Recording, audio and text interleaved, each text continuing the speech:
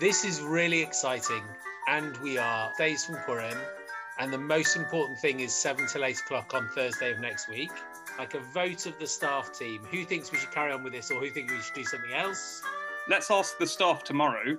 Morning, everybody. How's everybody doing today? We wanted to get some feedback about the Purim Spiel. So we want a long-term view. Do you think it's sensible to do staged the Spiel on Thursday night? Well, I thought it was quite funny, but I think at this stage, let's just try and keep it simple and not do anything too complicated. Always so much wisdom.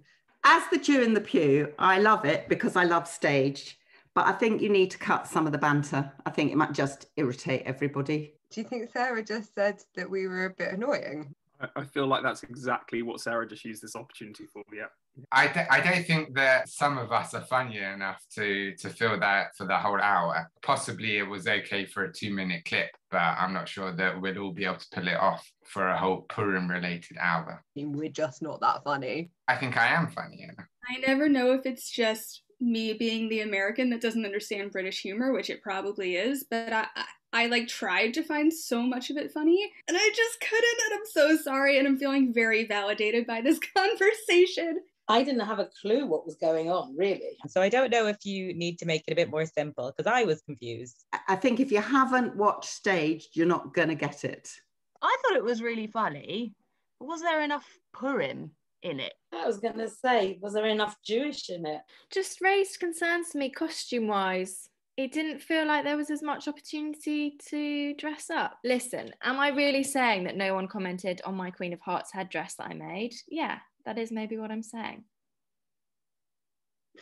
Should we make it more Purim? Nice that someone is keeping Purim in sight. I thought it was funny, but I think, we're an inclusive community and it didn't seem to be very representative because everyone that was in stage the Purim Spiel was a human, and I felt like actually there are plenty of non-humans, but we're actually kept out of it because they are too quote-unquote loud, too quote-unquote licky. That needs to be improved, and also non-animate things could have been included as well. Elliot, thank you for speaking on behalf of the furry members of our community and also on behalf of all of the inanimate objects in our community. So the staff team didn't sound that complimentary. This is not the Purim Spiel. This is the little fun teaser we realised we couldn't deliver. Probably need to have moments of interaction.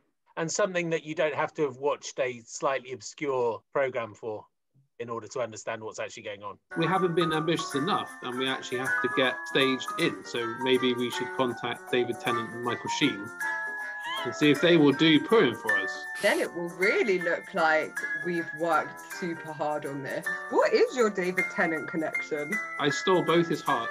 Yes. I was younger. Oh, very good. Absolutely brilliant. Well Hannah done. has no idea what you're referring to there. We should scrap the staged thing and come up with something completely different. Okay then, what are we going to do instead?